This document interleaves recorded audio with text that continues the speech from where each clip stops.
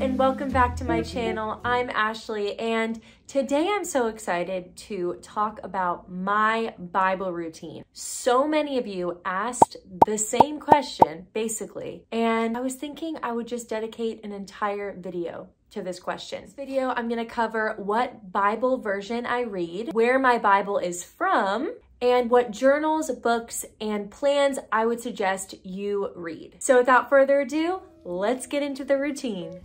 First, let's start with the materials. We've got my Bible. I love my Hosanna Revival Bible. It's so cute. I get so many compliments, and I love that it has these study notes in the margins as well as these cool maps. I also have a journal. I flip between the Hosanna Revival one and my prayer journal that just has different prompts to go through. Then I have my daily Bible plan I'm currently going through, and my iPad for further study, but any phone or computer will do. After I gather my materials, I like to pray. I just ask the Holy Spirit to guide this time as I read and study the Word.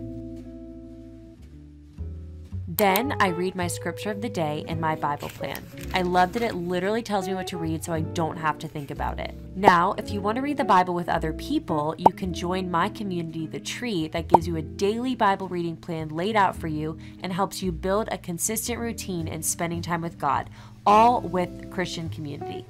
So as I'm reading scripture, I typically annotate what stands out to me. As you read, the Holy Spirit will make some verses jump out at you.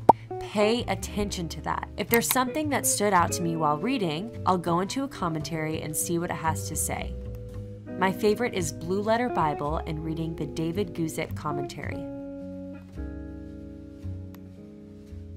After I read and study, I usually take time to journal what stood out to me or what I feel like the Lord is trying to say to me through my reading.